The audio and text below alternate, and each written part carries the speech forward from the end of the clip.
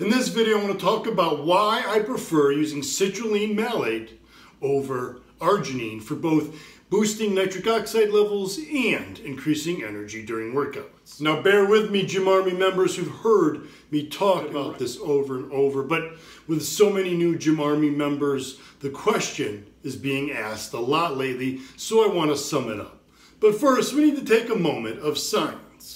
Now, how does nitric oxide get produced in the body? The main pathway is through arginine.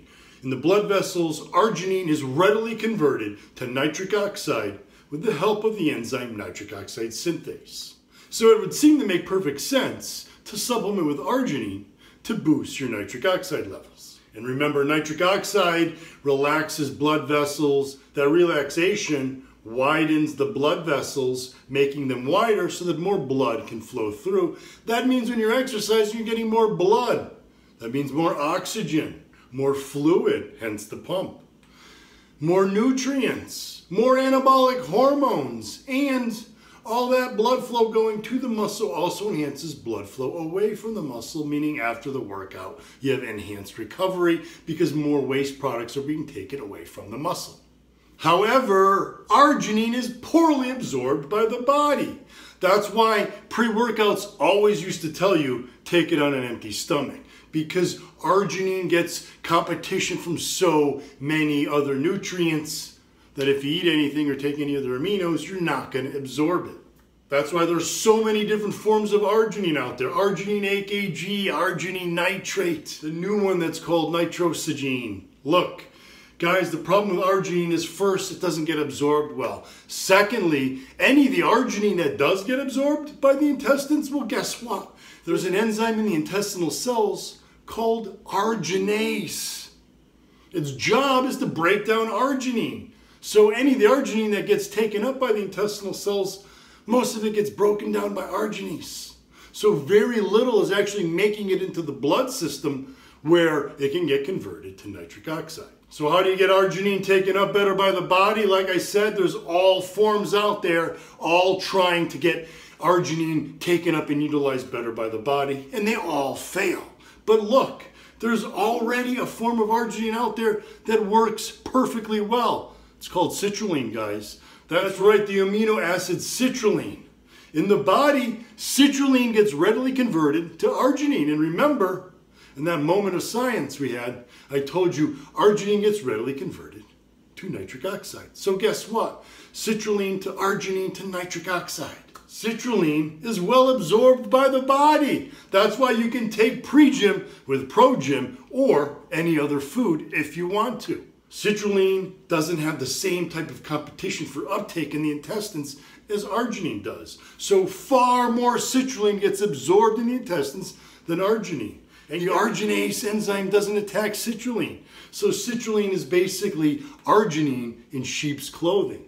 It sneaks right in. Then once it gets into the intestinal cells, it gets into the blood system. And then citrulline goes boom, into arginine, boom, into nitric oxide. So it sneaks in and produces more nitric oxide than arginine does itself. In fact, there's been research done on this. And they show that when you take the same amount of arginine and the same amount of citrulline, blood values of both arginine and nitric oxide are higher when you take citrulline. That's right, citrulline raises arginine levels in the body better than arginine does itself. And that's one of the things that frustrates me with the supplement industry. You have all these manufacturers trying to make a better arginine. Arginine AKG, the new nitrosogene. Look guys, arginine doesn't work. And there's already a better one. It's called citrulline. Let's use citrulline. Now, you don't want to use any form of citrulline. You want to use citrulline malate, not L-citrulline. Here's why. Citrulline malate is actually used to treat things like chronic fatigue. Research shows that when subjects take citrulline malate, their body produces more ATP. Do you know how important ATP is? It's the energy currency of every cell in our body, the muscles. That means you're going to have more energy for workouts. And guess what? It's also been found to enhance creatine phosphate regeneration.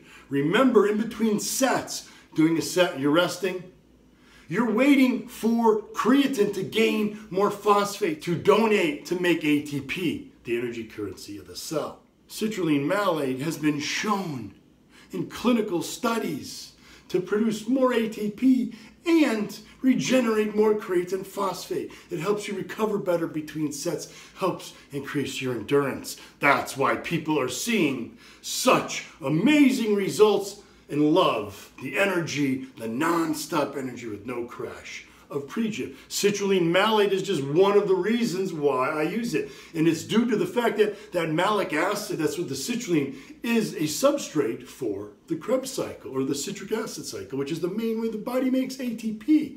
So it's another way to produce energy. And like I said, the research shows citrulline malate is effective.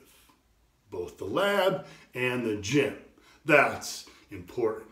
Now you want to make sure that the citrulline malate you're getting is at a 2-to-1 ratio of citrulline to the malic acid. That's because you want more citrulline than the malic acid, the malate part.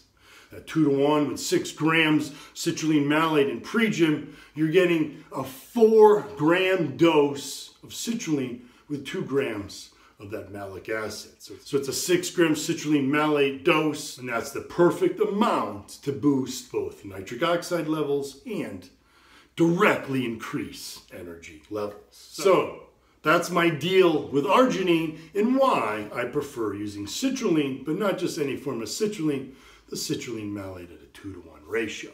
Hope this video cleared up any confusion you had over arginine, citrulline, and nitric oxide. And as always, guys, stay gym army smart.